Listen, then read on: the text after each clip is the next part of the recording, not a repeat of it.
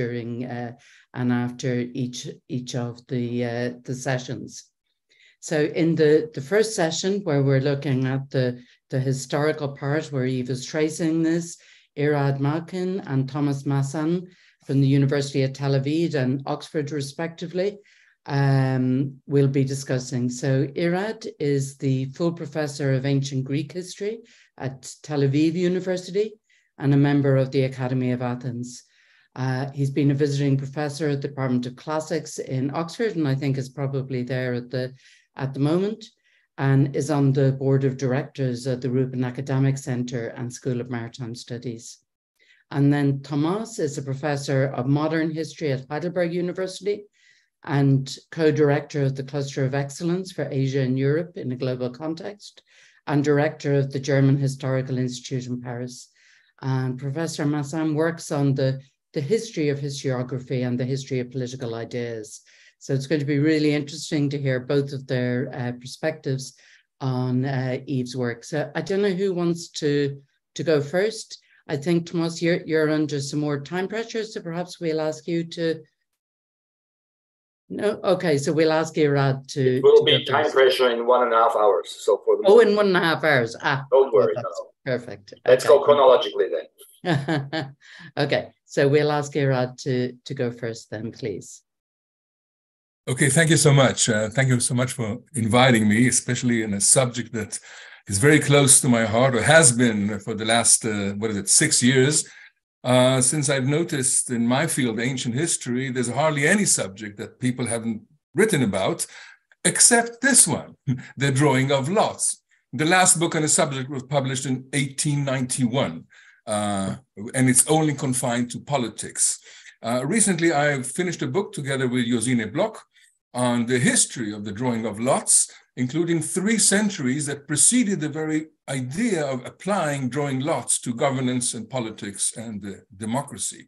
In fact, you couldn't understand the role of the lots in democracy without those 3 centuries. Let me start by illustrating using Aristotle, who says that the drawing of lots is what's characteristic of democracies vis-a-vis elections that is more characteristic of oligarchies. And it's interesting that there are hardly any texts that extolling the virtues of democracy from antiquity. The famous one, the funeral speech of Pericles, he speaks about all the virtues of democracies, but he never mentions the drawing of lots. We have to understand the drawing of lots is not a value in and of itself. It's not. Let me illustrate. In the 6th century BC, the people of the island state of Sifnos found a gold mine, and they decided to distribute equal portions of gold for every citizen for the next at least century and a half, and Herodotus reports that. You don't need to draw lots. If I give you $10 each, each $10 equal to the other one, right? So the purpose are the values of equality and fairness. The drawing of lots is the device to achieve that. Since most things don't have a precise value, let me illustrate in the Odyssey already. By the way, there's a consistent line since the 8th century all the way down to the Hellenistic period. In the Odyssey, Odysseus distributes 9 goats to each one of his ships by lot. Now, why does he need a lot? He can give 9 goats to every ship. No, but if you are a sailor who gets the old skinny billy goat instead of the nice fat kid, you'll have resentment, right? So the drawing of lots achieves the notion of fairness and avoidance of resentment.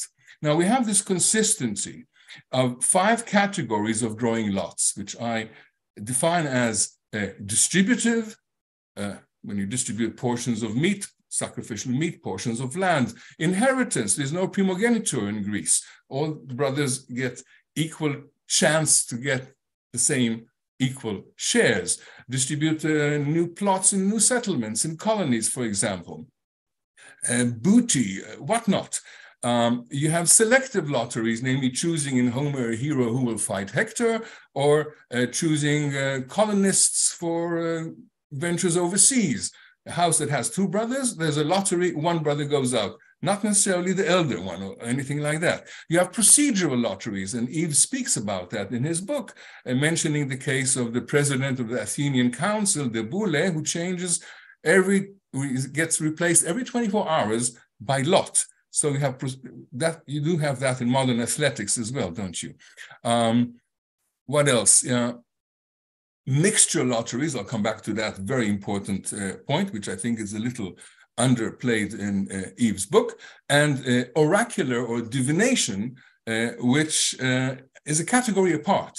You go to the oracle and you, by drawing lots, you get a yes or no answer. Should you marry this woman, or is this son really yours, for example? Yes or no by lot. So these 5 categories are very, very significant. You have to understand, especially with selective and distributive lotteries, that they define the contours of the community, who has access and who is excluded from that community. So the drawing of lots is a kind of horizontal vision. I was very happy that Yves is using that concept of horizontality. It also emphasizes the legitimacy of the procedure, as well as the legitimacy and the sovereignty of the group or the community that makes the decision to draw lots in order to achieve X, Y, or Z. So all these things are very, very significant. The point is that it's the opposite of the top-down vision of society. It's the opposite of the top-down vision of rulership and authority. In fact, the drawing of lots, we'll see another example in a minute, the drawing of lots provides a horizontal vision of society, and for whatever purpose. You have the concept of esto meson in Greek, to the middle. The concept of the middle that the French like Détienne and Vernon have emphasized so well is a vision as if the society is a big circle. You have a middle and things go in and out of that middle and radiate outside. And all this is done by drawing lots, okay? It expresses an egalitarian mindset. And in fact, the title of the forthcoming book, my forthcoming book, has egalitarianism in it, from egalitarianism to democracy. So an egalitarian vision of the world, instead of the top-bottom one. It also expresses the horizon of expectations. For example, when a Greek would go and settle overseas, people from the islands of Santorini would say went to the island of Thera, on equal and fair terms. The key concepts are isos kai homoios, equal and like. Namely, nobody is actually equal to anybody else except in certain respects. Okay, as citizens, we all have equality in respects of being citizens. We may be fat or thin, old or young, but equality consists in the respect to which you apply. So it creates a Greek horizon of expectation, which we should think about. And finally, first part is the notion of portion. Now, this is a little hard to grasp because for us, a portion is something very, very concrete, usually. But in Greek, meros is part or portion, or moira, which we usually translate as fate, but literally simply means a portion. So what you get is the notion that each person involved in the lottery gets an equal portion of something. It could be a portion of meat, a portion of land, a portion of booty. And in fact, the verb to describe this is isomoiria, namely equal portions that we all get. And then the interesting point is from isomoiria to isonomia, from equal concrete portions to equal abstract portions of nomos, or law. We translate isonomia as equality before the law, which is fine for a translation, but is wrong in literal sense, because what it really means is that every person has an equal portion of the law of the land.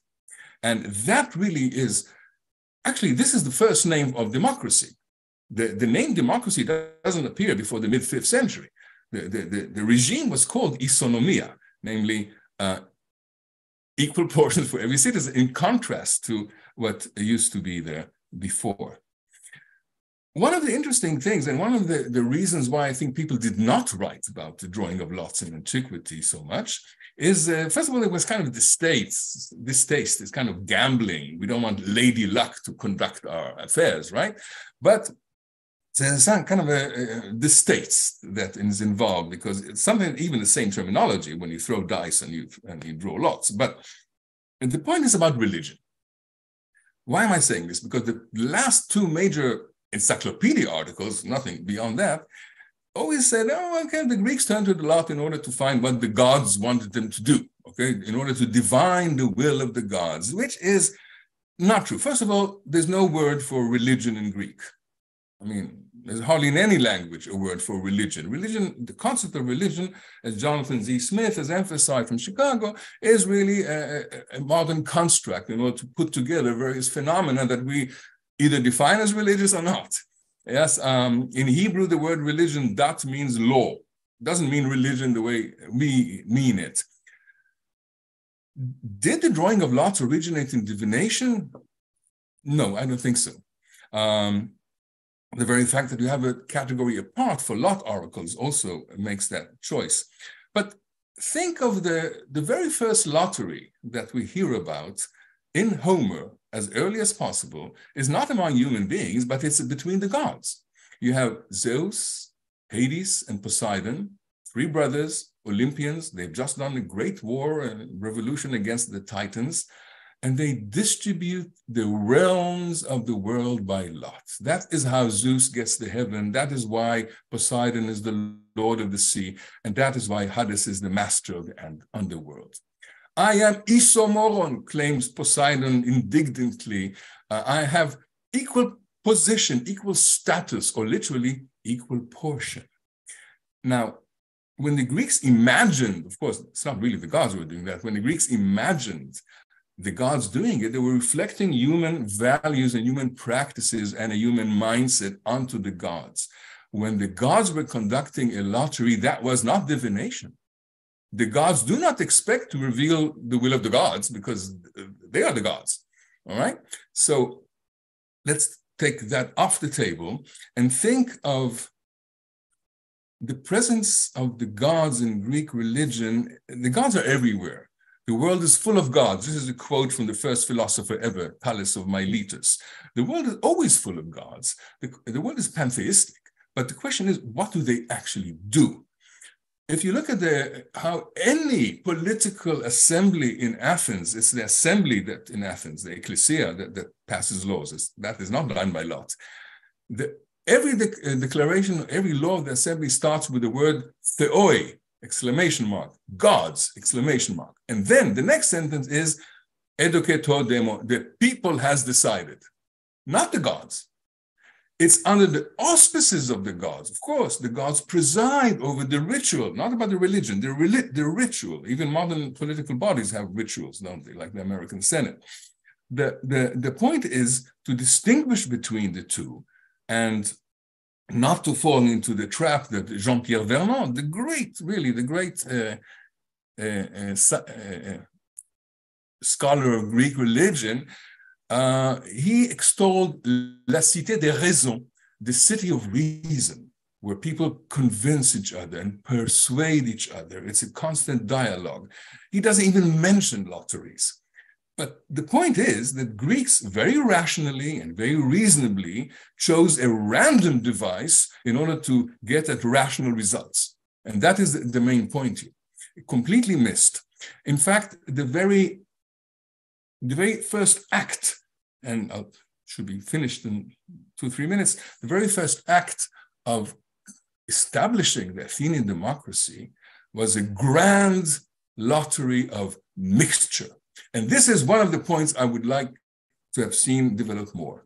Because what did Cleisthenes, the founder of democracy, do? It did something so complicated, nobody ever dare touch it again. Otherwise, the whole thing would fall apart. But he did. He divided his country into 3 regions, each region into 10 units. He created 10 tribes, a third from each unit, so that an Athenian citizen who always lived in the mountain, had his aristocrat as a neighbor and a powerful, suddenly found himself with somebody from the coast. In the same military and civil units, a unit from which every year 50 persons by lot are sent to the Supreme Council to create a council of 500, which then, whose chair gets replaced every 24 hours by lot again, and the whole thing flips over for the next year, another kind of rotation. Hansen has calculated that 15% of all Athenian male citizens did something every year. Imagine how much you learn about your country if you are nominated to the board to check the docks in the harbor of the Piraeus. Okay, you're there 4 times a year, not much more, but you learn so much more about your economy, your taxes, the va-et-vient in the port. And so in short, you're an involved citizen. And you meet other citizens, just like in an American jury court, whom you never see otherwise in your life. And suddenly you talk to each other, because modern society has been so fragmented into so-called tribes. It's, the theory of Mark Granovetter, the strength of weak ties. It's all, today, we all have strong ties gone haywire through social networks. We only talk to each other within the tribe. These kind of forcible mixture, there's a famous inscription, there's a civil strife, a small community. This is the 3rd century Sicily, Nacone. You've got arbitrators coming from another city. They're actually putting the entire population in the same field, and then they choose by lot. A brother from one camp, another brother from another. And then they add to those 2 brothers 3 more, provided they're not family members, from the entire community. And suddenly you have 60 pentads of citizens who have to work together and not just argue about the things they disagree about, but talk about the docks and the Piraeus, for example. In short, egalitarianism as mindset expressed in the practice of drawing lots in so many domains of life and sometimes of death.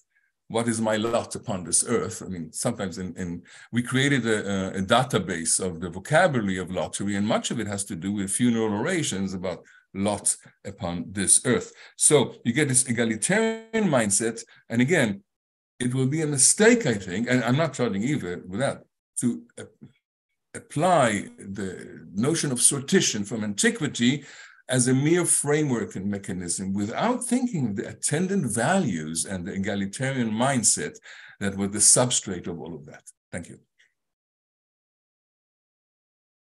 That's fantastic. Thank you so much, Gerard.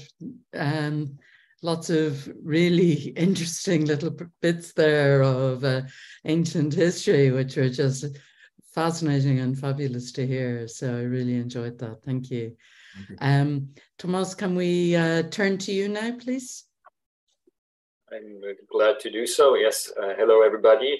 And thank you very much for the invitation, which gives me also the opportunity to express my really deep admiration for what Yves has done, written a book which covers 3 millennia, many different languages, which we usually do not speak or read, geographically very vast, including China and India, at least for the parts, or already for the parts which I'm a little bit more knowledgeable about, and very interdisciplinary as well. So congratulations, Yves, and I say that among others, and you know that as a Swiss who is happy that Swiss cases are very prominent in your book, and as a scholar of republicanism, which is also quite important. And so I will speak on the 2 chapters which are dealing essentially with pre-modern Europe, chapters 2 and 3. Right ahead, I might say, Yves, that I'm much more, even if I wasn't, I only could look quickly at your later chapters, I'm certainly less optimistic than you about the possibilities of using sortition in the 21st century to face democratic challenges, but we might come back to that later. I just wanted to give you all here, while listening, maybe a moment of thought about the fact that in the University of Basel, where I graduated in Switzerland, professors got chosen by lot in the 18th century, which those who were not taken didn't really appreciate for quite understandable reasons. But now we will be rather speaking about the political aspects.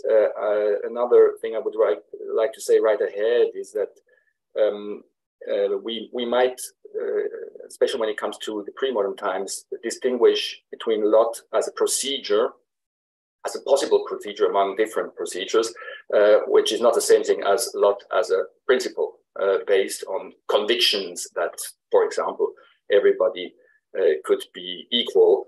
There are many cases where lot is used in very elitist contexts, especially in the Middle Ages.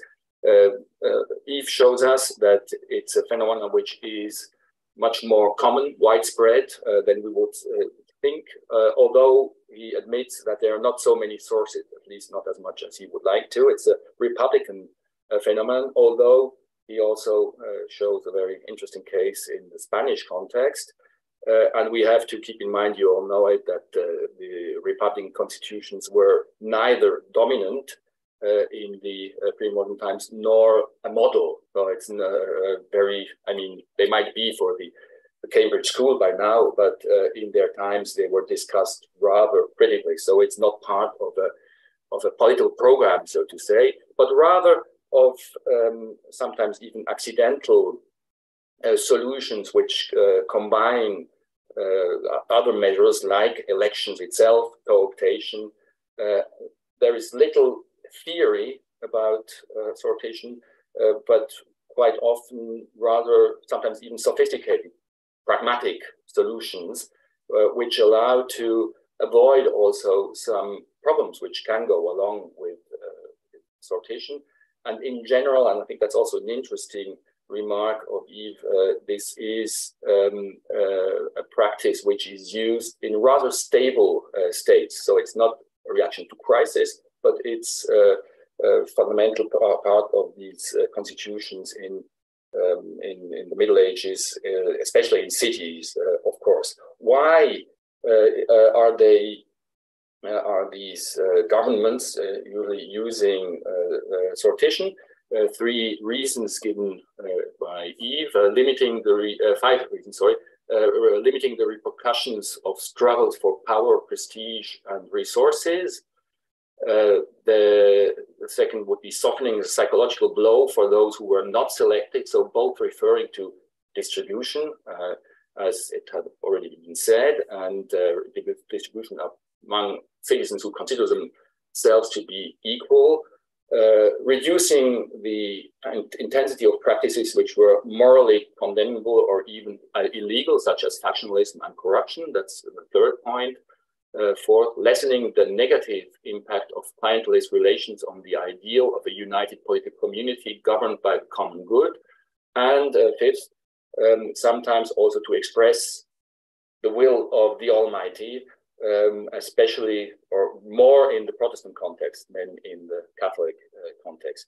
So you see the sortition is not introduced to as a tool to promote let's say higher political convictions and ideas or concepts, but rather as a tool in a procedure which has many different aspects and many different aims. And as to what Ira just said, the theoretical aspect, like Aristotle, doesn't play a role almost at all. So it's not engaging with such discussions, but much more down to earth in general.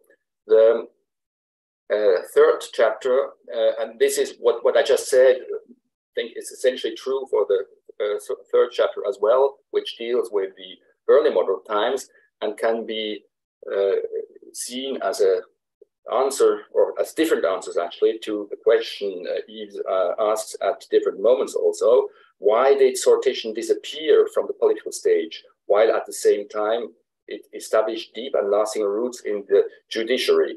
And here he goes from more or less the 17th to the 19th century. Well, which could be these historical reasons? And I think this is really a wonderful part of scholarship, the discussion of existing theories and the new ideas you find in this book.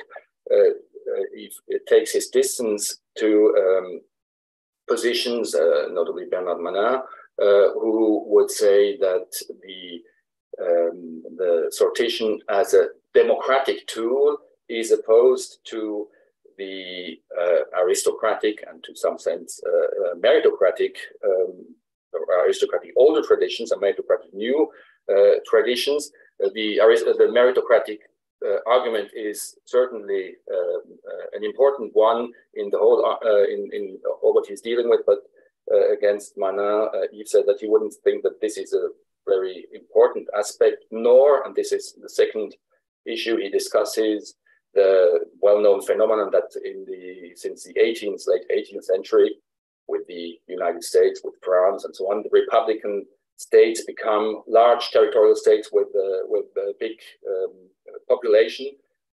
That is not by itself a reason why there could not be a sortition, according to Yves.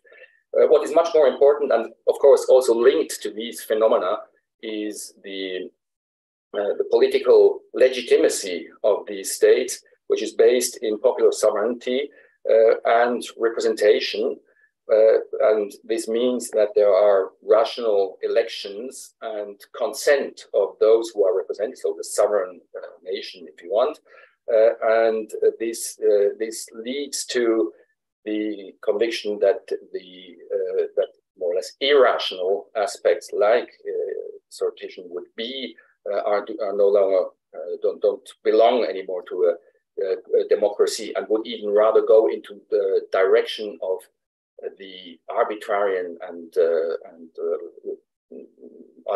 uncontrollable ideas of direct democracies. You have these kind of discussions, of course, with the Federalist Papers and the anti-federalists in the US among the founding fathers, which is a very, the fourth aspect was something I will come back to that because it's very stimulating. I'm not sure whether it's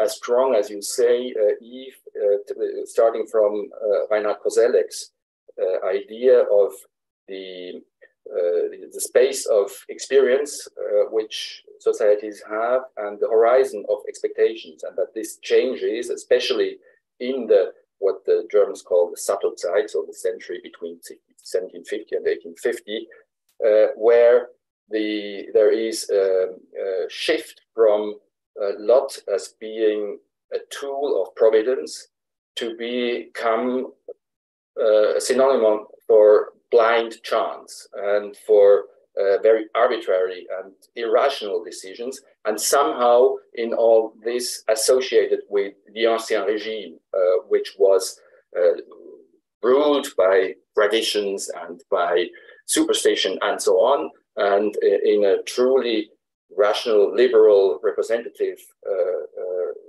government and constitution, such tools should no longer have any place anymore. But, and this would be the fifth aspect, they should be able to cope with pluralism, with conflict, even with parties, political parties, which were something which was kind of a horror to pre-modern thinkers. Now, how do you face best with these divisions and with the strife which can pop up? You need elections, and you need the whole procedure. You need this public sphere, and you have to so appeal to rationality and to solutions which are the product of rationality, much more than to solutions which then also for those who have been the losers can be seen as not legitimate, not justified, because they are just the result, again, of blind chance. What is one of the main questions in this chapter for Yves is, well, why, if this happens in the political sphere, why do we have in the same time, so again, especially in the late 18th and already earlier, but in the 19th century as well, why does the sortition pop up in the judiciary sphere? So you all know that, and probably even much better than I do, the jury in court.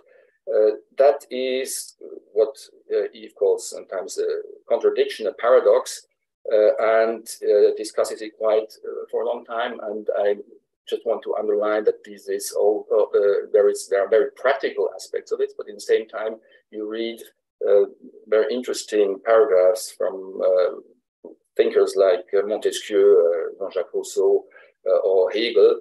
And this so most stimulating also when it comes to the field of the political ideas.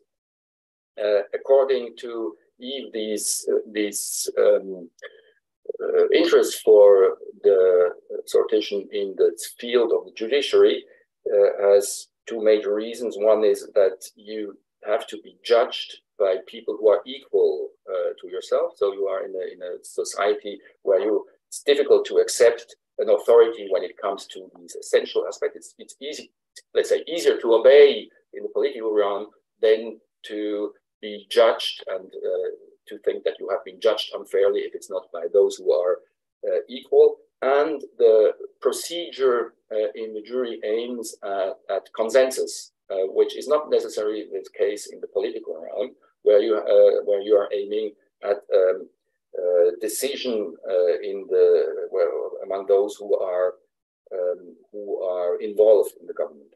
I would add, and I wouldn't, that's not because Yves doesn't mention it, but I don't think he stresses it enough. I would add that in the judicial sphere, one very important aspect is that you have the expertise, of course, also of the judge. So you have legal expertise, which goes with this, you want to say, you have an aristocratic element or even a monarchical element in this judicial constitution, which goes along with a more democratic aspect of the jury. And this is one point where I would be glad to go on discussing with Yves. I add some more, I think it's 4 other aspects. As I mentioned, why was selection by lot relegated to the trash heap of history? That's the theme, more or less, of this chapter. I would not as much insist on this changing horizon of expectation, although I really liked these pages. But if we stick to Koselleck, how about the space of experience, which means that the success story of the lot is not so deeply impressing. And I think in collective memory, people essentially, at least in the early modern times, they had a big need for efficient government. And again, I would say that the founding fathers' discussions is exactly about that. How can you combine the need for efficient government, which cannot be the case if you have 13 or nowadays 50 different federal states, and everybody can do what he wants. On the other side, you have to cope with the danger of tyranny and so on. But that's a major question. And in this aspect, I don't think that for the thinkers of the 17th and especially 18th and 19th century, Sortition gave many good examples when they would say, oh, yes, that's our historical experience, and we will refer to it and we will adapt it to our needs. After all, and I think it was a very nice citation of Jean-Jacques Rousseau, competence matters, and you would not give your army to a general who has been elected who has not been elected, but who has been chosen by the lot, because you would say, well, it's just what would the Ukraine do if the general, the leaders were selected by the lot. So competence, as soon as you will need competence and more professional leaders, it's quite obvious that you are not so much going for the lot, but rather for elections. The third aspect is closely linked to this and to the fact that you are, in general, you would never take decisions by the lot. You would have elections. You choose people whom you consider to be more or less on the same level, and among them you make a selection. But you would never say, well, should we declare war to Mexico, yes or no? Well, let's have just sortition, and then we will find out. And even for much less important questions, so the procedure is one which is very much focusing on some aspects of co-optation, after all, and that's how that's also one reason why it was seen as something pre-modern for these times in the 19th century, and maybe rather a negative tool, a tool that wanted to avoid strife and conflict, and not so much a positive in favor of a concrete outcome in a democratic society. This happens, and this is my fourth and almost last aspect, always in societies and in groups and among groups which are predefined and pre-selected. So I don't see cases, at least in this area. Now I'm not talking about children or women to be included in this study, but usually these are property owners, adult males, so a rather, let's say, traditional and then Republican first and then rather liberal concept of the citizen as a male property owner who is, first of all, independent, and which means that you can have sortition, but you need to have a minimum level of those who are eligible. And of course, that's not, at least not what we then have in the later 20th and later 19th and 20th century. Where are we today? And that will be certainly the rather topic of the discussion in the next hour, next round. But there was one moment, Yves, when you jumped from the 19th century to the 21st century already in these pages, saying that, well, we have, as you show very well, the sortition is a tool of the left political parties in the 19th century, essentially, as is, by the way, the concept of the nation. And this shifts, but rather late to the right. And in the 21st century, we have especially right-wing political parties who are insisting on this. You mentioned Italy and France. This would be the case in other countries as well. Is it just, as you say, proof of political confusion in our times, that here something is not wrong, no longer okay, because Yves, as somebody who does not really belong to the right-wing parties, would prefer these tools, which he likes in the same time, to be promoted by rather left-wing politicians like in the 19th century, and it's no longer the case in the 21st century. I'm afraid that we really have to discuss this in a larger frame, and you will certainly do so, and maybe, unfortunately, when I have already left, because this goes really far beyond the challenge of lots and of sortition itself.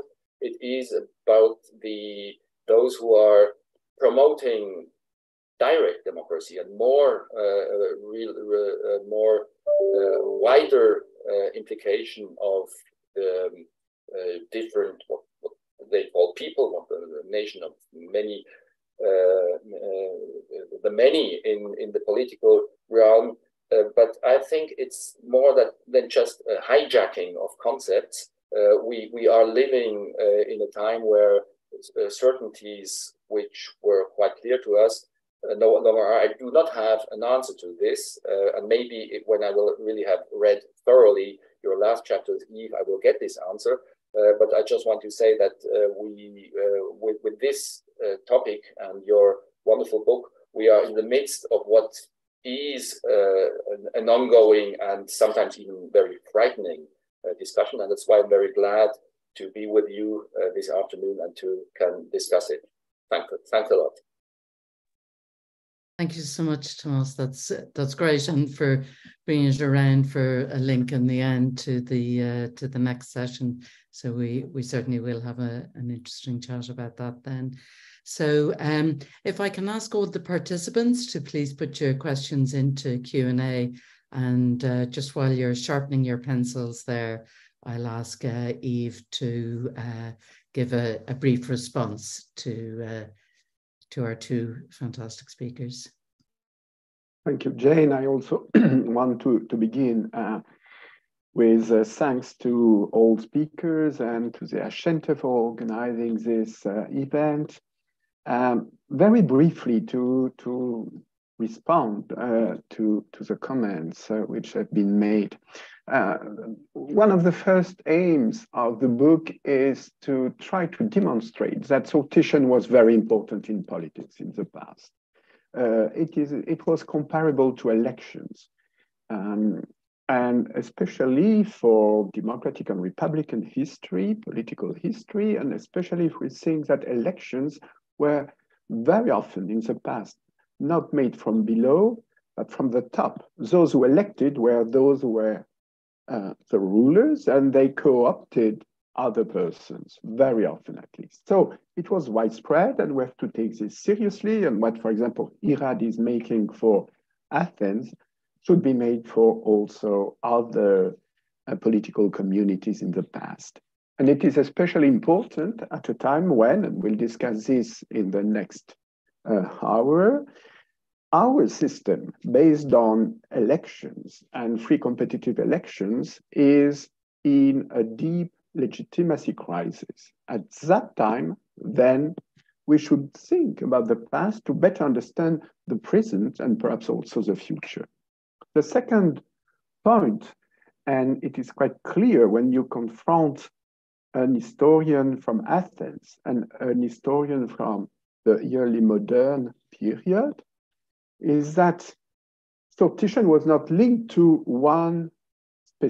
only one specific political logic. It was democratic in Athens, and I've proposed the concept of distributive democracy to describe Athens, but this was not the case in Rome, and this was not the case in most early modern history.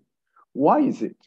It is because although sortition establishes an horizontal relation within a circle, if this circle is small, then it is aristocratic.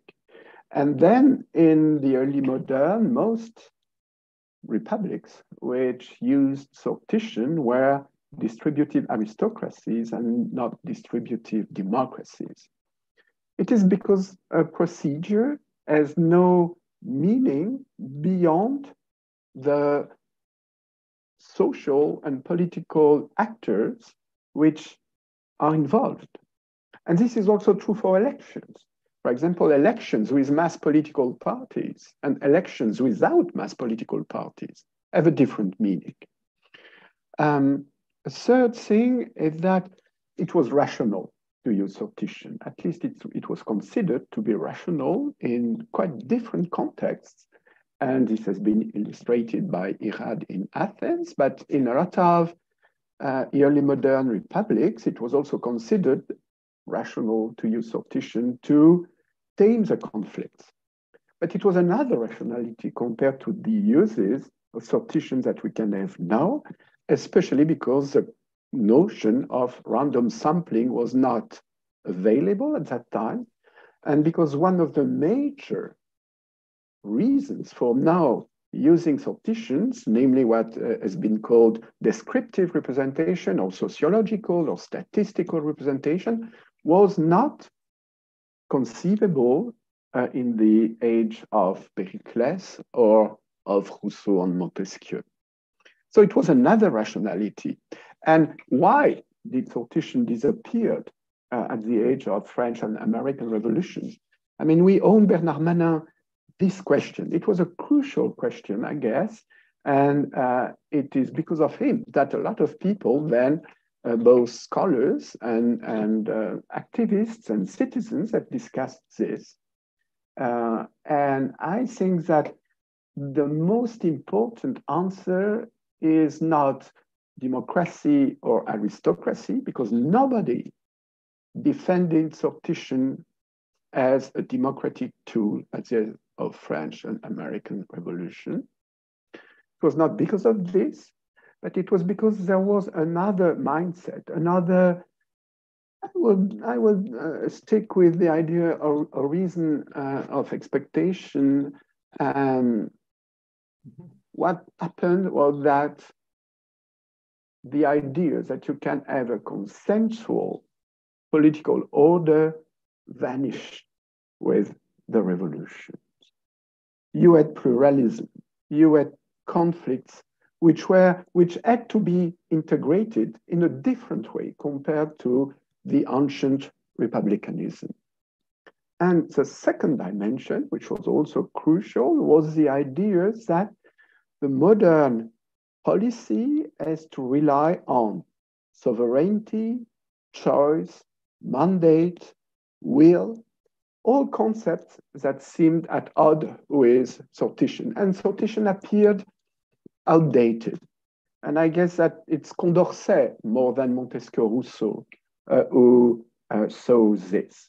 He said, well, it was useful and rational in the past, but now we are more enlightened. And now we have to integrate different perspectives. And the last thing, perhaps, is that in history, as in the present, sortition doesn't function alone. In Athens, sortition was quite important, but was also coupled with the General Assembly of Citizens, with elections, with expertise.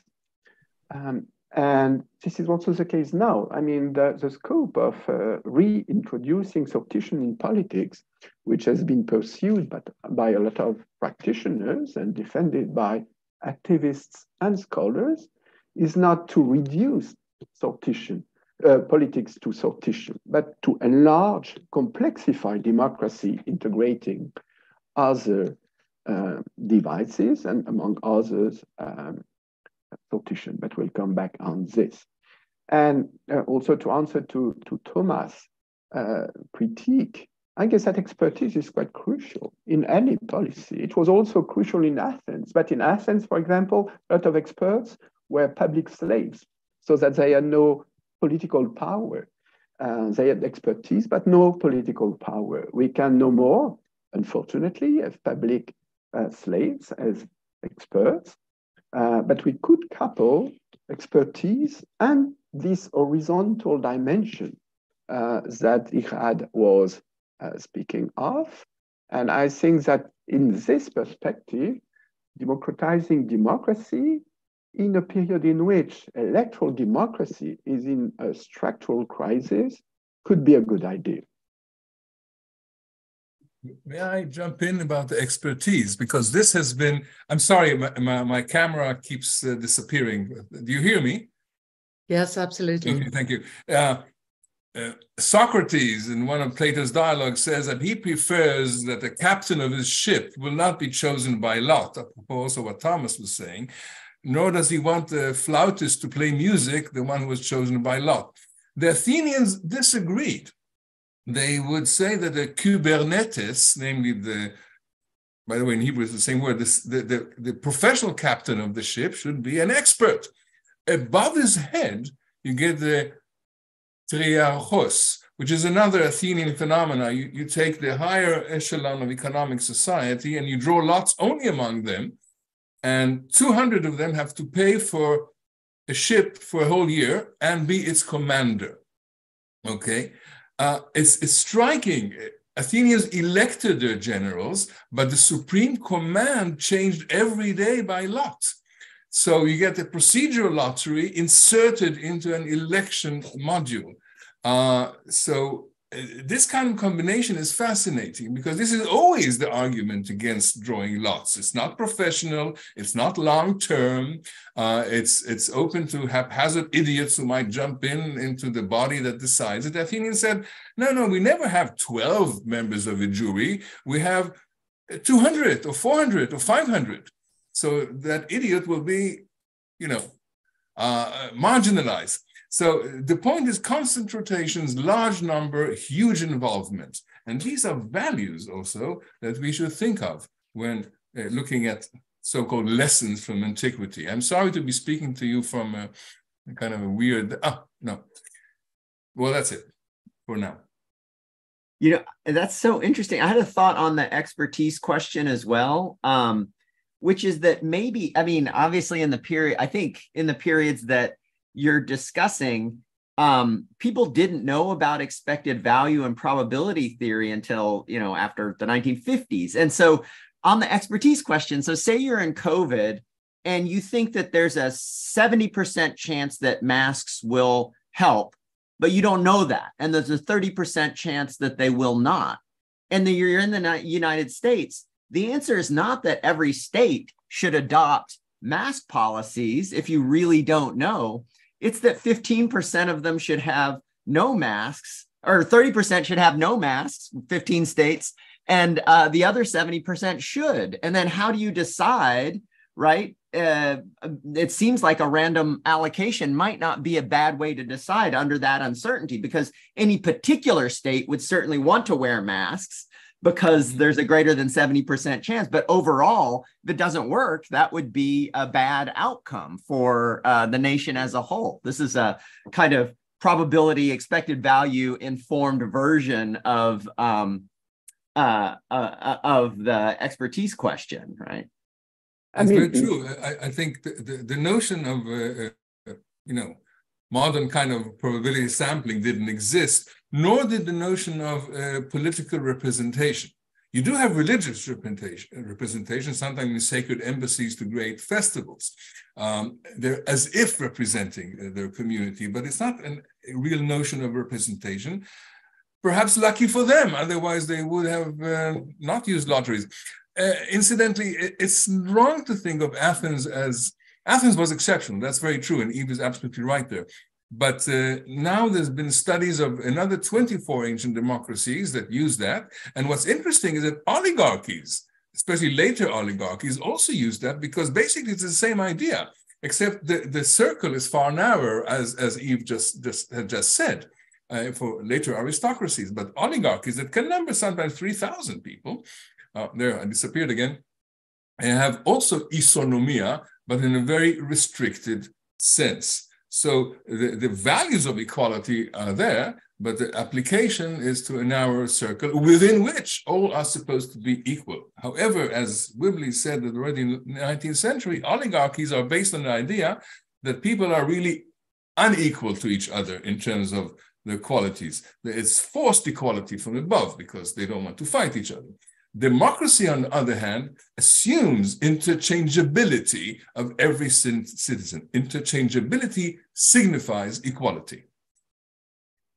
May I also come in on Arkan, what you just said? And I think you are absolutely right in describing what happens in such times, not only of crisis, but in general. I mean, we are learning when we are looking at the others.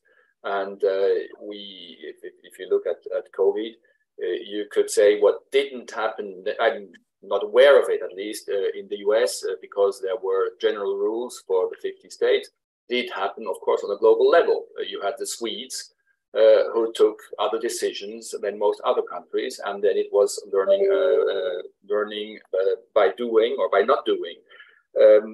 This, however, seems to, and we have somehow more or less to these ways of coming to political solutions are also the constitutions, whether they are federalist or whether they are centralist. In France, everybody thinks there is just one possible solution, and the president should know it. And if he doesn't, you throw stones against him as soon as you disagree. And in federalist states, you would be much more open to procedures where you try and where you give possibilities to different groups to discover different solutions. However, is this sortition? It is these are ways to cope with difference, with plurality, and solutions which are constitutional solutions which have been established, and sometimes established in revolutions, and sometimes established by just constitutional lawyers who were thinking about a good way out. They all knew these cases we are discussing here. What Iran just mentioned. I mean, they all had read their Aristotle. They were, especially in the older times when they were still reading Greek and Latin. This was their space of experience. Now, my point was against Yves. Of course, you can say it's a forgotten experience, but it actually wasn't. And you show us very well that in many authors, it was not at all forgotten, but it was just not taken as a very convincing way out of the problems of the respective present times. And I mean, I don't have to tell you, it's just enough to read some of the Federalist letters to see how much the experience of the Greek democracies and of the petty states of Italy and Switzerland and the Holy Roman Empire are present and are discussed in these texts. So I would just say, I'm not against it at all if France introduces the sortition also for choosing professors in the universities of Paris, for example. Give it a try. But there is some, I think, historical evidence that few people were really convinced about it for the reasons which were all given. I mean, not a big surprise. Irad has just repeated what many of the authors, which are quoted also in Yves' book, have put forward. They might be wrong, but it's not something which is which has not been discussed. And now the times are changing today, and then we have to see whether all answers could cope and suit for times which are changing. I'm not at all against it, just not at Basel University. Jane, if I may, just one second. Sure. It's interesting that the founding fathers in the US, in America, did not discuss the virtue or problems of sortition when they discussed about ancient republics. So it means that it was beyond the reasonable discussion. And this is why, I guess, the problem was not arguing against sortition because it was not efficient or because it was not giving enough place to expertise. It was just another imaginary which was now outdated. It was so outdated that you should not even discuss it. And this is my claim, at least. And I think that now the Roman Republic to a Greek democracy, it's quite clear, I think, in the United States. By the way, the better Roman historians come from the United States because they understand it so well. Jenny, can I just ask, like, just thinking about your work on kind of recursive representation, do you have any kind of final thoughts here before we move on to the next session? You're muted there, Jenny. You're muted, Jenny. I'll talk about recursive representation later. I have just one quick comment for Irad, which you use the word interchangeable. And I think by that you meant interchangeable legally, interchangeable abstractly, because of course, one of the great functions of bringing together a group of people through sortition is that they are very, very different. They're not at all interchangeable. They're bringing different perspectives. And it's out of those different perspectives that you get better solutions. So when you say interchangeable, I'm sure you mean legally interchangeable. Oh, absolutely. I would back off from the word interchangeable as a general word to describe sortition.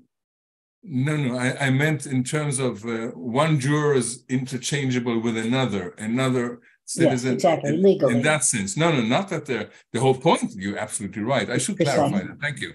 Yeah. Just wanted to clarify. Thank you so much. Okay, well, thank you all so much. I think that was a really lively discussion. So it was really good fun. So thank you all for your contributions there. And so I think now, just in the interest of efficient timekeeping, we'll move on to the second section, where we'll first have Archon Fung and then Jenny Mansbridge.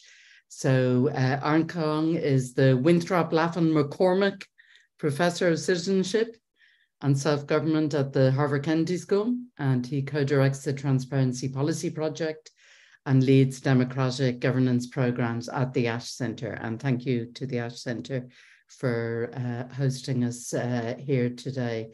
And his research explores policies, practices, and institutional designs that deepen the quality of democratic governance. And he focuses, of course, on public participation and deliberation. So he's really an ideal person to be discussing this work of Yves. So we'll come to Archon first and then to Jenny, and I'll introduce Jenny at that point. Thank you. Great. Thank you very much. I will share a few slides if that's okay. Just I think the pictures help me talk through this a little bit. So it picks up on where we left off in the first hour. And what I'd like to use my time to do is not so much critique the final two chapters or three chapters of the book, but rather to help articulate some of the reasons that Yves offers for contemporary sortition, along with some of the examples, and address this question of why now might be a good time to reconsider some of these tools. And he makes an argument in the opening chapter about the many weaknesses of representation that may call for more sortition now. And I just like to draw some of that connective tissue out a little bit more. And so I'll begin with just our primary school sense of how representation and the policy process works. And so the structure of this argument is from an article I wrote a long time ago when there were far fewer sortition experiments and examples out there. And it was interesting for me to read Yves' book and then think about this prior justification. As Thomas says, for what I regarded as a set of justifications for participatory and deliberative democracy, far beyond sortition, but I'll address it to sortition here.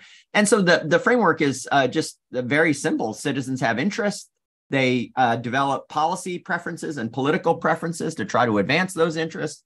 They issue signals in the form of a vote. That voting process generates mandates for politicians to formulate policies and execute them, and that generates outcomes. And that's our representative process in the whole West and in much of Latin America and other places with representative government.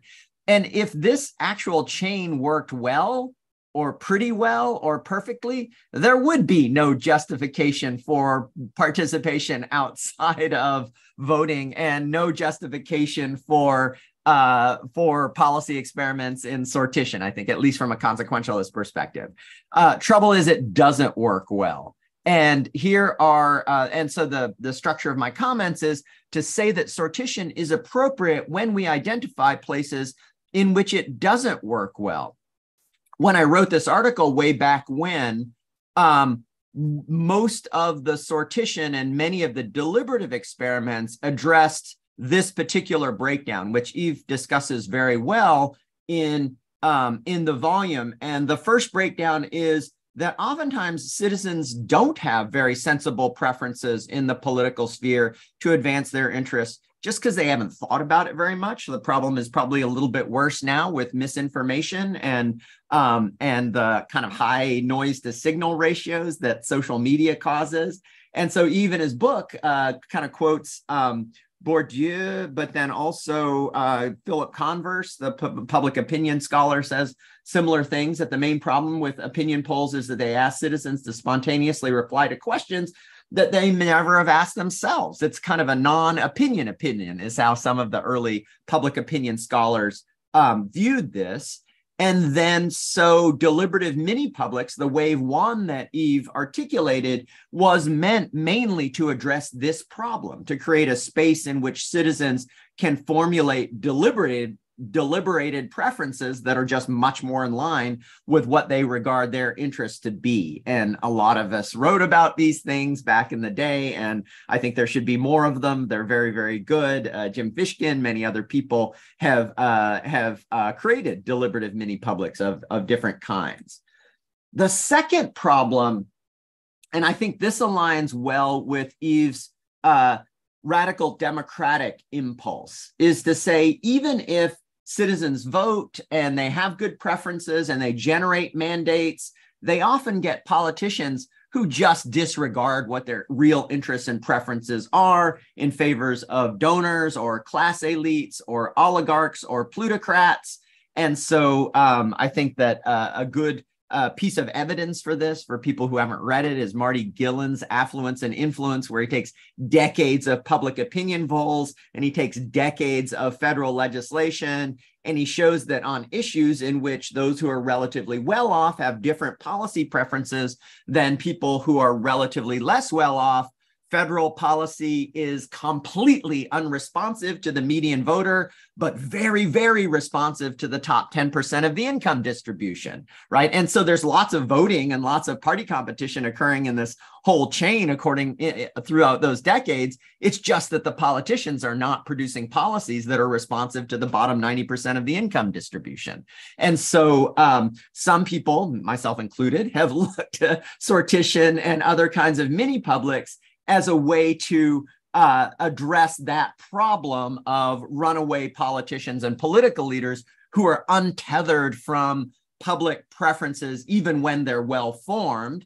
And Yves, I think the example in your book that you develop most deeply to address the runaway politician problem, which is, I think, is more the norm rather than the exception these days, at least in the United States, is the French Citizen Assembly on Climate, which I understand to be kind of a bargain between the Gilets jaunes, who preferred an initiative, and Macron, who didn't want a citizens' initiative but couldn't quite ignore the Gilets jaunes. So they created a Sortition Assembly, which didn't quite rein in the politicians, but I think that was its intended purpose. Now, I modified this slide after Irad's remarks. There is a third deficit here in execution.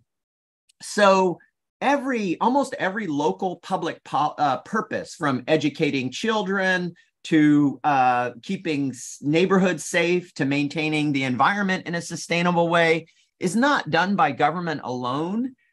It's oftentimes, people say, it's co-produced. That is, citizens have a big role in co-producing those public goods, whether it's parent-teachers associations or just reading to your children in the education case, or contributing to recycling, or if you're more ambitious, joining a watershed association and helping to maintain community water quality. All of this is co-produced. And it wasn't on the first version because I thought, well, most of that co-production happens through volunteers who are very into it. They're not randomly selected. They're kind of stakeholders. And that's how it should occur, because it requires a lot of work to co-produce these public goods. That is a form of participatory democracy, I thought, but not sortition. And then Irad's comment made me think, well, maybe it would be better with sortition, because as we know, at least in the United States, one of the reasons for educational inequality is that parents of rich and upper middle class in families invest a lot more time in co-producing, and so education, and so you get very unequal political outcomes. With geographic sorting, you get the tribalism that you see in polarization.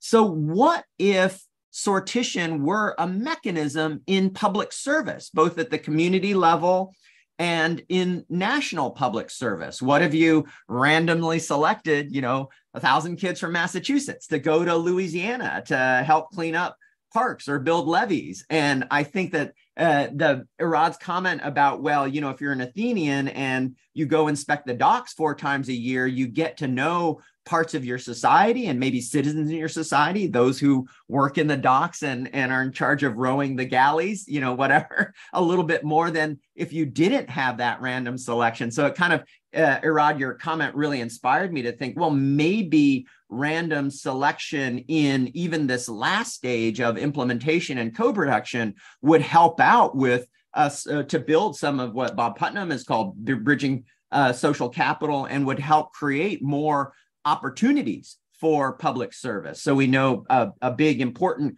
kind of public service in the United States is Teach for America. We know that the kids who participate in Teach for America are primarily drawn from upper middle class and above parts of the income distribution. What if we just distributed Teach for America opportunities randomly? I think that would have nice distributive effects, and it might also, I'm sure it would have also nice bridging social capital effects. Now, here's a couple of other deficits that I didn't really consider in writing the article, just because the times have changed a lot. The Constitution writing mini publics, sortition mini publics, and citizen assemblies had not really appeared yet. When I wrote the piece, the British Columbia Citizen Assembly was just kind of getting off the ground. And so I think a big important kind of sortition citizen assembly, Yves, for you, is the ones that have the job of helping to write constitutions. because I think the last people we want writing constitutions are the elected representatives. When they write the rules of the game, they primarily do so, in my cynical view, to entrench their own incumbency, whether it's at an individual level, a party level, or a sociological class level. I think we don't want that happening. Far better is for we the people to write the Constitution. Obviously, all 300 million of we the people can't really have the pen. How do you do that? Maybe a sortition citizen assembly is a good way. A tiny example is the British Columbia Citizens Assembly. It was writing about what sort of electoral system should they move from winner take all to some kind of PR. Some more ambitious ones, as you write about, come from Iceland and the Irish Citizens Assembly. And Larry Lessig has a very nice piece in the New York Review of Books proposing state-level citizen assemblies for the U.S. Constitution making as a way to guard against runaway constitutional assemblies that might do crazy things. It's really worth reading. So I think there's a growing, very, very rapidly growing interest in sortition as a mechanism of constituting citizen assemblies for the purposes of writing constitutions. And then, Yves, I just had never thought about, before I read your book, the role of sortition in managing excessive conflict. And it really made me think hard, and was quite a new thought, is maybe one of the best justifications for sortition assemblies is the Florentine justification, is you've got warring clans and guilds, and you want to distribute those positions at an elite level, in a distributive aristocratic level, in order to maintain a little more comity, because the tribes maybe are likely to be a little bit nicer to each other and have form less antagonistic political preferences if they know that the rulemaking bodies or the empowered political bodies are going to be randomly selected, and they may not be part of that random selection in the next round, right? And so, there's been a lot of talk about Supreme Court reform in the United States. I think that the process of selecting Supreme Court justices has gone in a very bad direction. And everyone, I think just about everyone in the United States, realizes it's at least based as much on politics now as expertise, which is kind of the opposite. So it seems that, so you cite this example, this proposal, which did not succeed in Switzerland, of selecting judges for the federal Supreme Court randomly. And so the idea is there would be a neutral body that would say, okay, all of these judges above a certain level of seniority and expertise are in the pool to become federal Supreme Court justices in Switzerland. And then when a seat opens up, why don't we select them randomly? So I love that as a proposal for the United States that might increase the legitimacy of the court. I think would certainly make it much less politicized than it is currently. So why don't we allocate to the American Bar Association the job of creating a pool of 150 judges who they regard as the top judicial magistrates in the United States, based on their track record, based on the decisions and the opinions that they've written. And the next time a position opens, we just select one randomly. And then maybe that would, I think that would, I don't know what knock-on effects that would have. I think it would have a lot of knock-on effects. In particular, I think that politicians would be far less ready to kick political decisions that are properly political to the court, because it would be much, much more difficult to predict what the outcomes of the judges would be, and whatever those outcomes would be far less likely to be aligned with their political preferences qua politics. So I really, really thought that was a great suggestion for managing excessive conflict in this highly polarized time that we're in. So I think that sortition has all kinds of possibilities for moving forward, and more now than in the past, because we know more about probability and statistics now than we did in the past, because representative government is more broken now than in the past. and because social and political conflict, at least in the United States, is far more well sorted and highly polarized than it was in the past. And for all of these reasons, I think sortition is a very, very important quiver in the arrow of democratic innovation. So thanks very much for your book, Yves. Really, really thought-provoking. Thanks so much, Arkan. That's fantastic, and thank you for the enthusiasm and the great ideas. I'll certainly be reading Lessig's piece in the New York Review of Books, and for your Supreme Court, just to say, Graham Smith as well has said that he'd add in rotation so that the justices don't stay for life. Oh yeah, that would be good. But okay, we're going to move on now to Jenny Mansbridge. So she's the Charles F. Adams Professor of Political Leadership and Democratic Values at Harvard, and also co-editor of volumes Beyond Self-Interest, Feminism, Deliberative Systems and Political Negotiation. She's the former president of APSA and received the Skype Prize. And Jenny also, of course, as everybody knows, works on representation and democratic deliberation and everyday activism. So I'm really looking forward to her contribution now. So please go ahead. Oh, Jenny, you're muted.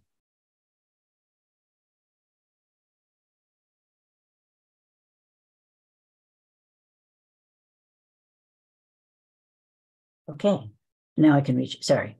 Great, thank you. So I have a bunch of slides, many more than I should, and so I'm going to rip through them. I love this book. I've got a quote on the back. It says, "A riveting history packed with." I couldn't put it down. Of course, I had to put it down to sleep, to eat, to do a little bit of work, but I didn't want to put it down anytime I had to. So I'm pushing various buttons and none of them are moving my slide. Damn it. Okay, good. Page down does it. So I'm going to talk very briefly about why I think we are in a democratic crisis. I've written on this pretty extensively, so I'm going to go through it extremely quickly. Anybody who's interested, email me, jane_mansbridge@harvard.edu, and I'll send you a whole lot of references. And then I'm going to talk about specific responses with the thought that some of the people attending this talk might not know a lot about specific things that are going on and would want to know them. And those who do know a lot about them, I've got a couple of comments that people might like to hear. So the background to the crisis is really that we're increasingly interdependent, and that's creating an increasing need for free use goods, creates free rider problems, state coercion. I'm going to say what I mean by that. Okay, we're more interdependent than we used to be. Half the blueberries in the US in January come from Chile. That wasn't true when I was a kid. You got blueberries in blueberry season. Now you can have blueberries all day. Much less trivially, the climate. We know how interdependent we are. Now, what a free use good is, as we get more interdependent, we're going to have more and more need for free use goods. And what those are things that once you produce them, everyone can benefit from it without paying. And this was the reason human beings invented the state. It was to create something that allowed us to produce free use goods. Because if you just depend on people to volunteer to pay to let's say, create a road or whatever, not enough people will get out there and make the road out of just goodwill. So you have to tax people. When you tax people, you have to get them to pay the taxes. So you have to have a fine, maybe even jail. That's the state. That's the state coercion coming in. Now, in a very small group, I won't go into it, but just read in a very small group, you don't need the state because you can do your sanctions reputationally. And of course, a lot of it is, as Arkan pointed out, co-produced. There's duty, there's feelings of solidarity, but you still need that coercion. So these free rider problems, which is that if everyone can benefit from without paying, that means you're going to need state coercion. And the problem with the increasing interdependence, the increasing amount of state coercion that we need, is that these 18th century democratic mechanisms we have aren't sufficient to to legitimate all that coercion. So for me, the biggest use of sortition is to increase that legitimacy, which is in such deficit right now. But it's also true that it produces better decisions in some respects. These decisions are more attuned to citizens' needs, to reality on the ground. They weigh needs more equally. Maybe they're more creative. Maybe they're more common good. I take the fifth on that. And third, they instantiate and underscore equal respect among citizens. I think we heard about that in Greece. It's a statement that I, Jenny, trust you as an equal citizen to go in there and deliberate for me. Now, all of these groups that have come up recently, most or almost all of them, share a number of features. One is random selection, but two is stratification. And that's not understood by everyone. So to me, just you need stratification, because if you send out a whole bunch, you make a random selection, you send out a whole bunch of invitations to attend this meeting, the kinds of people who are going to say yes are going to be middle-class retirees. Well, that's not a representative group. So on top of asking people just randomly, you need to dig deeper into the randomized pool and make sure you got things represented by education or class or ethnic, occupational group, whatever is relevant to the subject at hand, age, gender. And many of these sortition groups don't yet put in, and I think they should, attitudes. So if you have a climate assembly, you should look at prior attitudes, and you should make sure that you don't get volunteering for the assembly a whole bunch of pro-climate people. That's not representative. So then when you get into the group, it usually alternates between expert testimony with Q&A and small group deliberation. The deliberation you've got to understand goes on in, the real deliberation goes on in these small groups of 13, possibly 15, 12. And then at the end, either you collect people's opinions and you look at the difference between the pre-opinion and the post-opinion, or you vote. And it's the vote that we're going to be focusing on. And afterwards, there's a real problem, because most of these groups that have gone so far, except for one, except for example, Ireland, and to some degree France, most of the citizens don't even know the group has been formed. They have no idea what they say. And the problem is that in the old newspaper days, what people would say in the newspapers is, if it bleeds, it leads. Meaning, if it's got violence in it, it goes on the front page. It sells newspapers. Well, and the same thing is a little bit true in television and social media. If you've got a whole bunch of nice people sitting around talking about this and that, and you, on the other hand, the consideration of this and whatnot, but my experience is the following: that's just not something that's going to sell newspapers. So it's very hard to get attention to these groups. And so that's why a formal link to legislature administration is quite important. So there's a bunch of things. Deliberative polls have no votes, only opinions. The citizens' assemblies have votes. Citizen juries are smaller. I don't think much of them myself because they're too small to be representative. And then I might have a minute to talk about recursiveness. I forgot to notice my time. And the deliberative polls, they're large. This is very, very good. They're usually 200 or so. They've got strong incentives for the randomly selected. They're often independent of government, although they're sometimes commissioned. Now, they're advisory, and Yves is not fond of advisory. But I want to say that because they're drawn by sortition, they carry with them a lot of legitimacy, so that many decisions, and I'll just give a couple from some advisory groups. In Texas, the utilities commissioner had a deliberative whole group of people coming together, all these citizens by sortition, and they decided that Texas should have windmills. At the moment, Texas has more windmills per capita than any other state in the union. And this is Texas. This is fossil fuel country. How did they get all these windmills in Texas? They got it through the legitimacy of granted advisory, but through the legitimacy of sortition.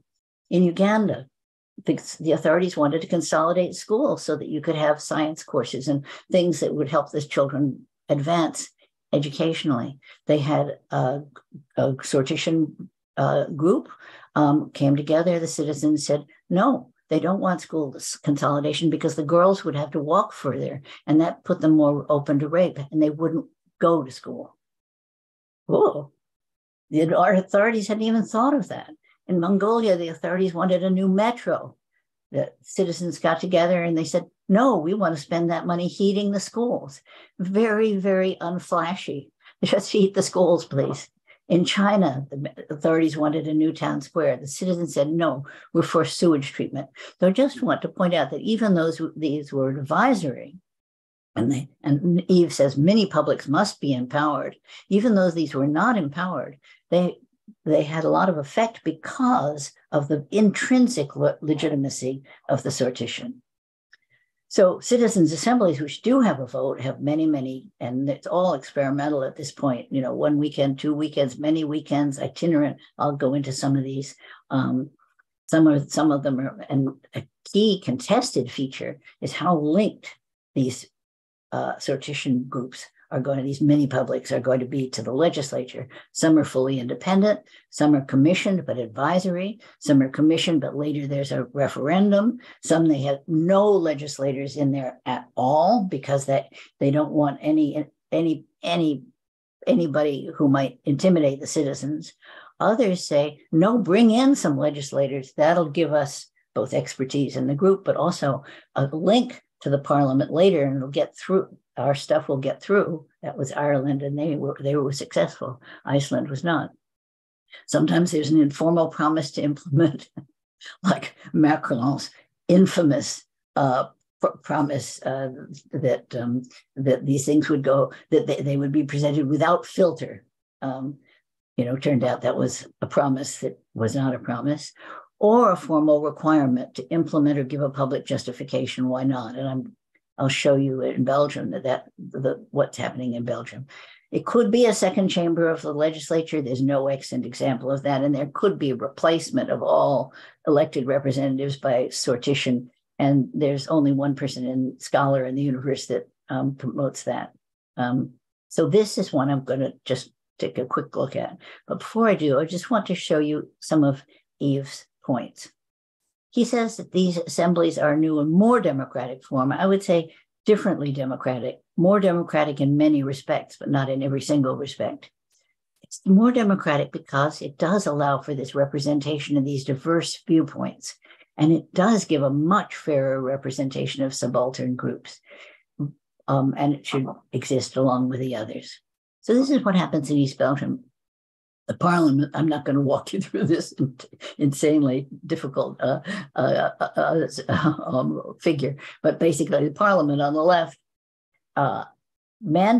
has, as part of the parliament now, this is in East Belgium. I don't know if any of you have ever heard of East Belgium. I had never heard of East Belgium until they started this way of doing things. Their population is only 77,000. It's smaller than the city of Cambridge.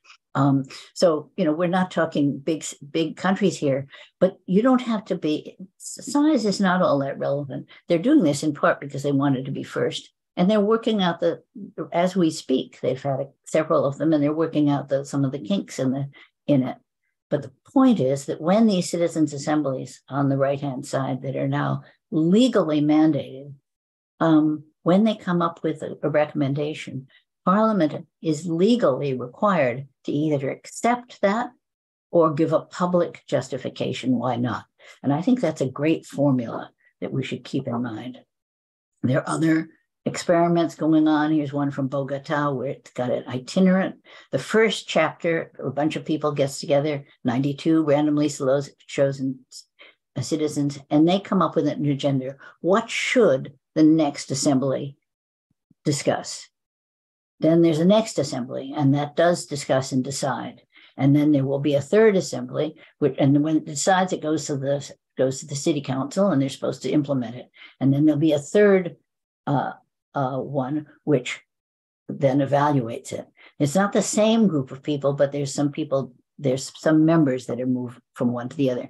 My point in showing this is only to say that there are many functions here, and we're in a massively experimental phase of doing these things.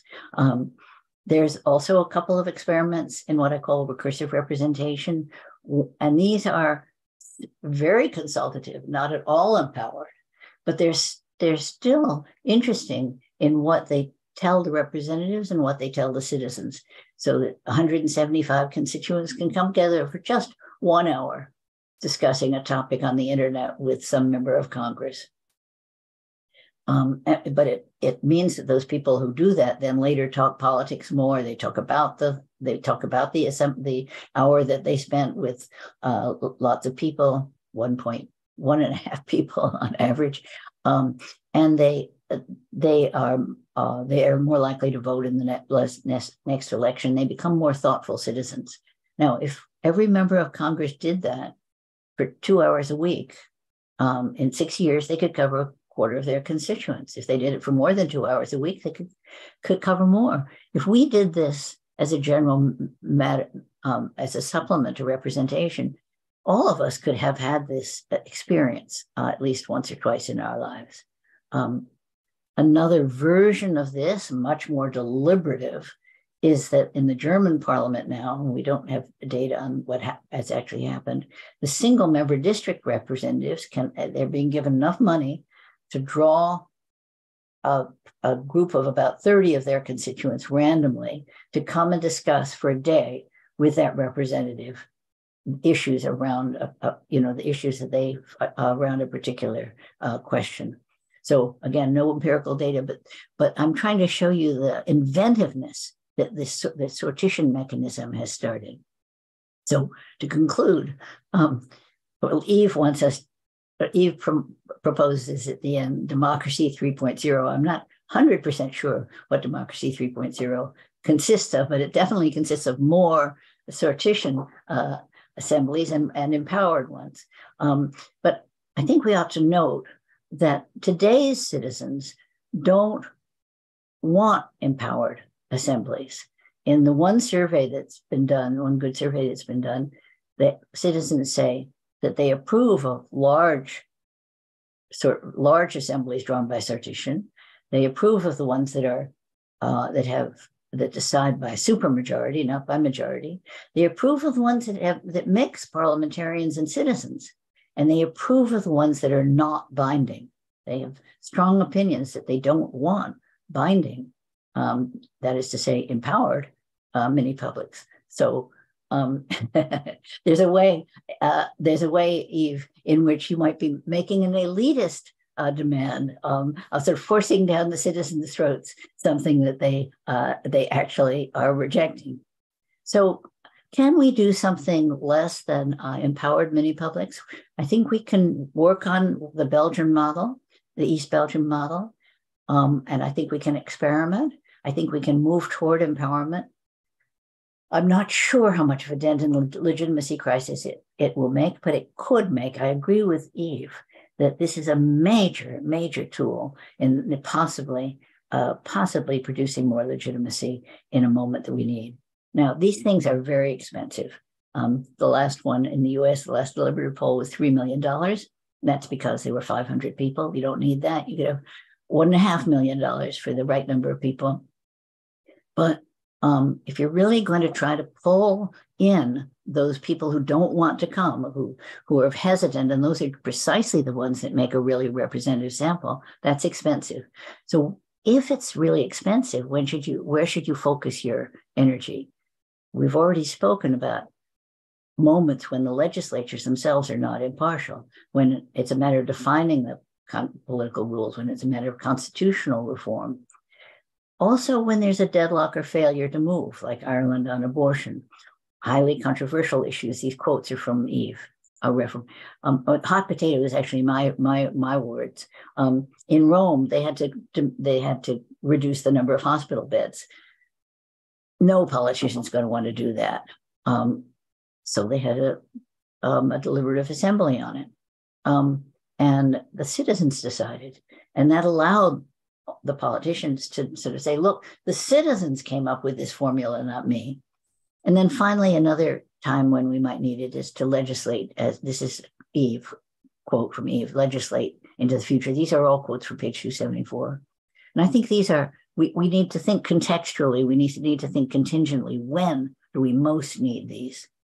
And just one final thought, or no, two final thoughts, but one. So nobody much has mentioned this, but these groups tend to come out with more progressive conclusions. Now, so far, even though a few of them have been pretty well publicized, Ireland and France, so far, they haven't been attacked. But if we start doing more and more of them, it'll become more and more clear that they are coming out to progressive conclusions, except where money's concerned. And then they're more likely to move in a conservative direction. I just want to throw it out there that we should put both kinds of issues so there's movement in both directions. Now, I just want to conclude with Yves' point. This volume argues that sortition is an invaluable asset for the future. And I would say yes. And I would also say this volume is an invaluable asset for understanding sortition. So thanks.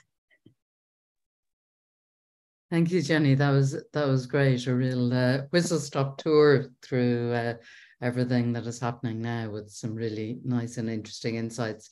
So I see there's a few people who have already started to put some questions into Q&A. So I'd encourage other people to continue doing so.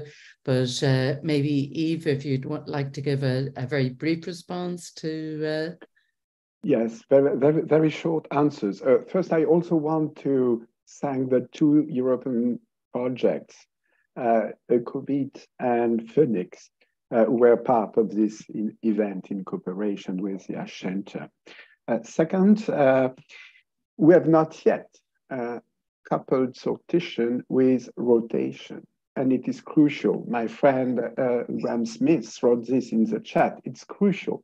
Sortition is useful when it is coupled to a rotation of offices and position, which should be even quicker than the rotation of offices for when they are elected. Third, there was a question about the image on the front of the book. It is the image of the goddess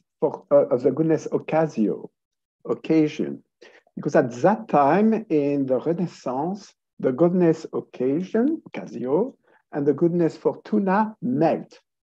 Before Fortuna, the most important image of Fortuna figure was the wheel of Fortuna, which is like seasons, like life.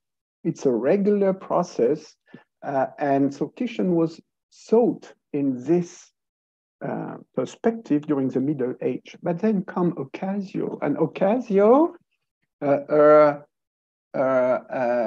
head is shaved except in the back, where she has long hairs. And when she passes, you have to catch her hairs in order to get the occasion, to size the occasion.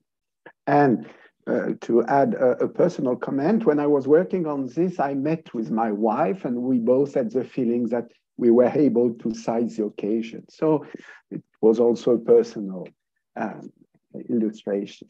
Then quickly, I think sortition is interesting because, as Archon said, our democracy is broken at the time being. And it's not just in one country, just not for a couple of years. There is a structural problem, which doesn't mean that we have to abolish elections, but it means that we have to increase and change a lot of democratic processes.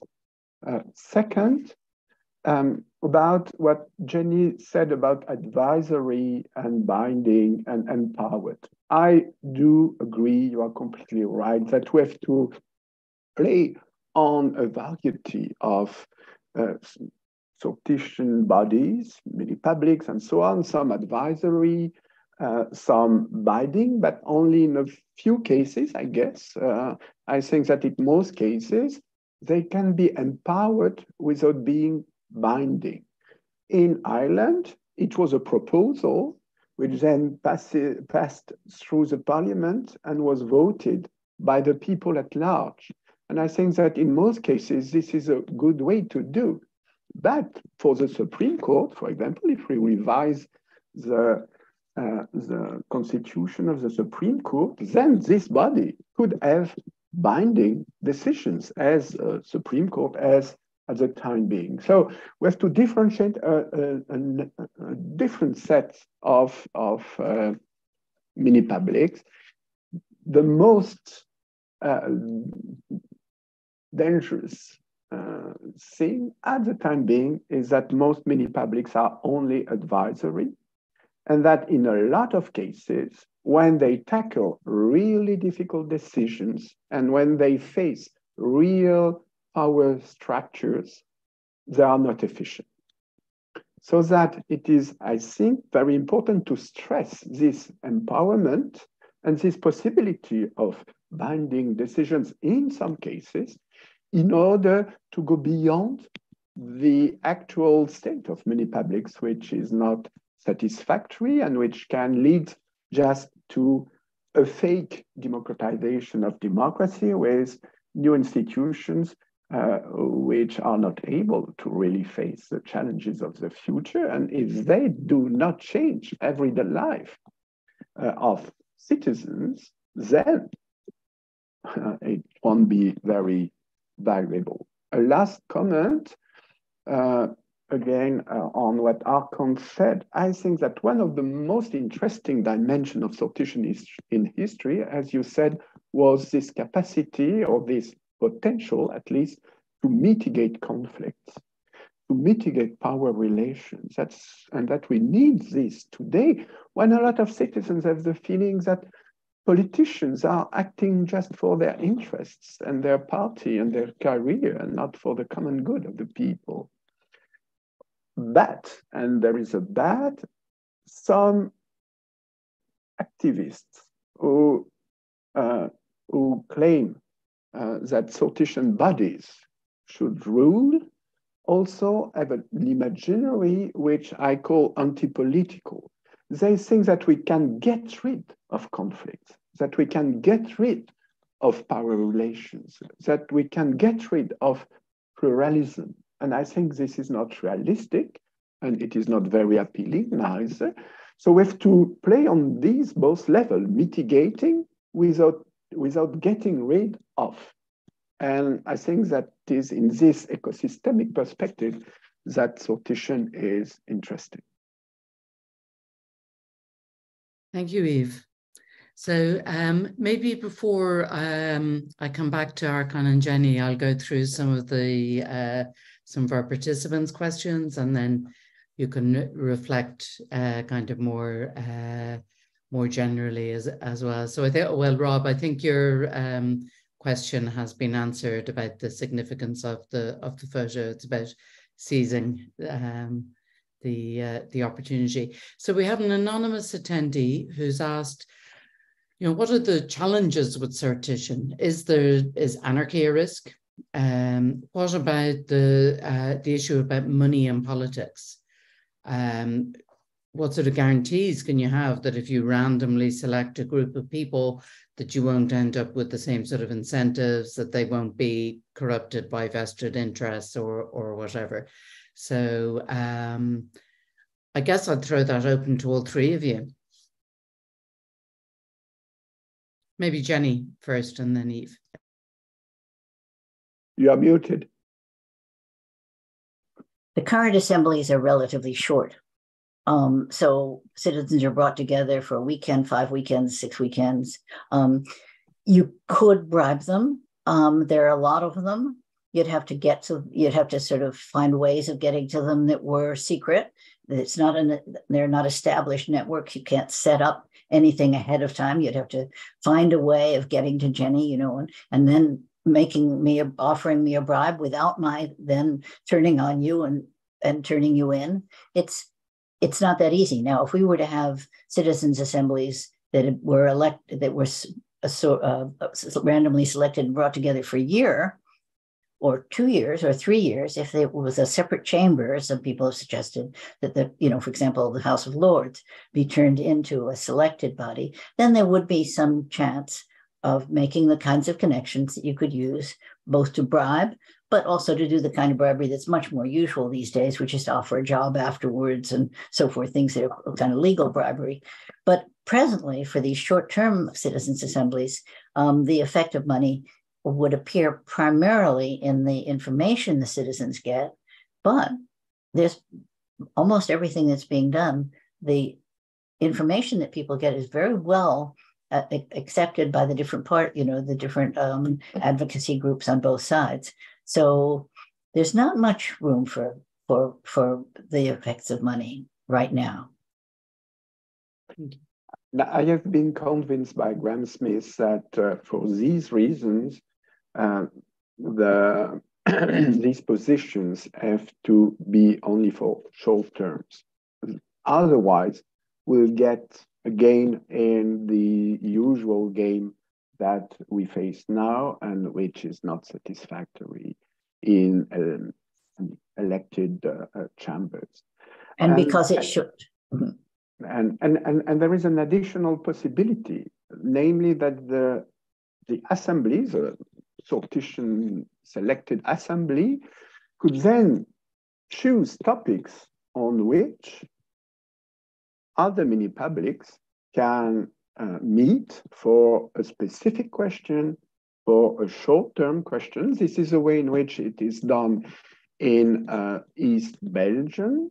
And I think this is also a promising way of dealing with this problem, potential problem. Right.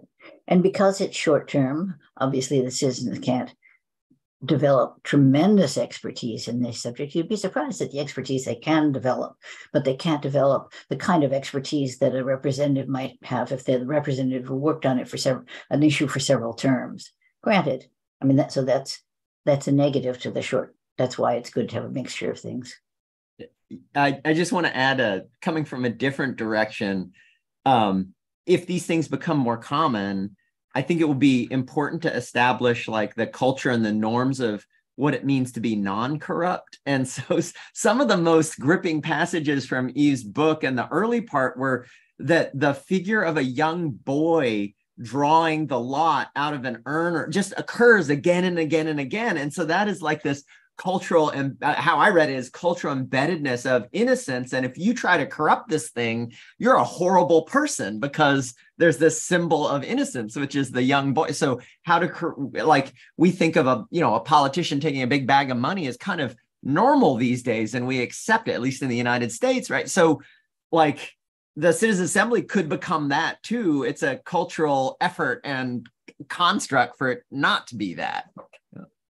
And yeah, just to say, in Ireland, one of the rules is that if you attempt to lobby or in any way intercede with any of the citizen members of the Citizen Assembly, that you won't be allowed to present as an interest group or an advocacy group. So there's kind of norms against that to try to dissuade the advocacy groups. There were worries, especially with abortion, that some of the groups could attempt to discuss things with people in a small country. They might be recognizable. Okay, so we move on to the next question, which is from Thorsten.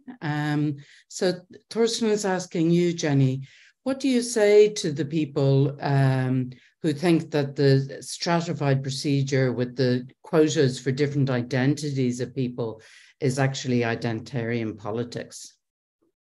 I would say it depends how it's done, but in the usual way, and in the very, very much more usual way, the stress is simply on trying to make a representative sample out of a sample that would, by self-selection, not be representative. That's not true in every single case, and I think of British Columbia as one. British Columbia established there would be half men and half women on a topic that was the voting system. No, it's not in the slightest bit clear why men or women would have any different sort of opinions on or interests on the voting system. So why would you make a big deal of men and women? You could call that identitarian politics. I think it was just sort of a knee-jerk feeling of that sort of maybe more men would agree. Or I never interviewed people about why, but it certainly wasn't that Canada, that British Columbia was raging with identity politics around gender at the time. They just put in those two categories. But most of the time, those categories are put in simply to rectify existing imbalances. I'm not saying that in some cases, particularly Indigenous, or where you might want to say, let's have a slightly disproportionate, let's have a little bit more than proportional in order to get the perspectives of a group that might, and as in British Columbia, it happened that the random selection didn't bring up any Indigenous people, but you'd want some Indigenous voices just in case there was some kind of special knowledge or interest that could be brought to the table. So you could have identity politics around it, but it hasn't, to my knowledge, much happened. And so I see this as a kind of straw man. Many people make this argument, and I think it's just that they're reacting to the fact that anybody's thinking in terms of groups. Oh my God, you can't think in terms of groups. But you have to think in terms of groups because some groups have somewhat different perspectives and interests and experiences. And you want those experiences to be brought to you want to think about the relevant groups. In general, a random selection will bring in all those experiences, or many of them. But if there's systematic biases in the acceptance process, then you have to work against it. That's all that's going on. Okay, thank you. We have an interesting question as well now from Stefano.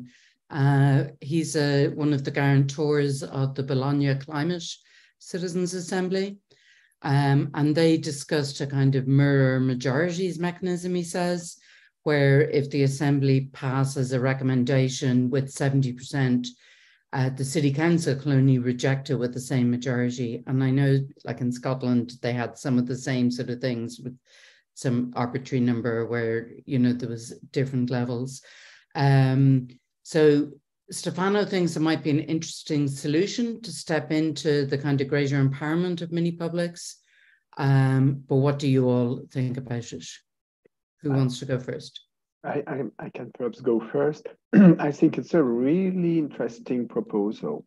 And it's another example of what Jenny was speaking about. It's incredible that in these experiments, democratic imagination is flourishing. And we need, in this period of broken democracy, democratic imagination to flourish. And this particular proposal, I think, is very convincing. It makes the mini public empowered to some extent, not the last decision-making body, but with a real power. It's not just an advice, but in order to refuse what has been proposed, then you have to get the same majority. I think it's really interesting for me. Jenny or Argham, would you have a brief different view? No? I agree. I totally agree. I wonder if I could say one thing about the conflict management, kind of in the grip of deliberative mini publics, a la deliberative polls, right? What's doing the work there is some sort of representative sample. But I think that it's important that I think what's doing a bunch of the work in conflict management is just uncertainty, right? And so what I want to say is, like, in an America where things are so polarized and you feel that the threat is existential if the other side gets power. And, this is true in Europe too. You feel like, oh, if AfD, Alternative for Deutschland, gets too many seats, it's going to be the end of the world. Or if Graham and his friends in Extinction Rebellion get too many seats, it's going to be the end of England, right? And so the incentives for that existential threat are to accumulate as much political power as you possibly can to make sure that that doesn't happen, to protect yourself from the existential threat.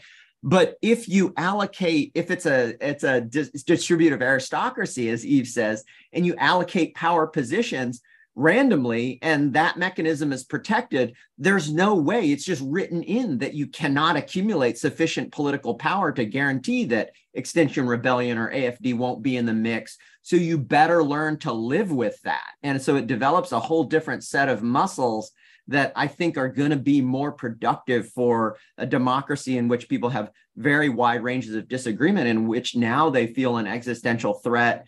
And the main things that you do to counter that existential threat undermine democracy itself, which is accumulating as much political power as you can. Thank you, Arkan. Jenny? This is not on this subject, but it's on the subject of conflict. A number of these groups, these deliberative mini-publics, begin with the small group coming together to ask questions of the expert in the next larger session, before they even start discussing the subject at hand. And what that does, it's really interesting to watch. It gives the small group a common task before they actually start talking about the politics of it. And since there are many small groups, and since there's not enough time to ask all of their questions, the groups very quickly get that they want to have a well-worded question, because then their question will be asked. If they have a badly worded question, the moderator won't pick it. So they've got a task, and they work together on it, and they get excited about it. And when they get to ask their question, the illustrious group 13 asks the following question. They're proud of the question. And when they have come to a good wording, I've seen the equivalent of high fives. Yes, that was really good wording. So there are, and that's just one example of group building, what's called group building. There are many ways of, that's a very quick way because it's quite integral to the subject matter. You don't have to have a special exercise, but this is not what you're talking about, but it's about the problem, the question of how you deal with polarization. And you can deal with polarization extraordinarily effectively by giving people a simple common task right at the beginning. Okay, thank you, Jane. So we're really coming up against time now, and I think that pretty much answered the last question from the anonymous. And so, Yves, maybe we'll ask you to wrap up. There is one final question, which was about what's the difference between all of these and British parliamentary consultative committees. So you can address that or not as you. I'm afraid I give you the final word. I'm afraid I don't know enough the British parliamentary committees to really answer the questions, but I'm pretty confident that introducing sortition within the English political system could only make this system better than it is now. Okay, so thank you very much, everybody, and thank you to all of our participants and for your wonderful questions. Thank you so much to the four speakers who really, I think, brought the whole question alive. And thank you to the Harvard and the Ash Center for hosting this. It's fantastic to be able to have such an intercontinental discussion of a Thursday afternoon. And thank you to Yves for writing and having published such an excellent book that covers such a huge arc on sortition. I think it'll be essential reading. So thank you all. Thank you, Jane, for such excellent moderation. Thank you all. Take care.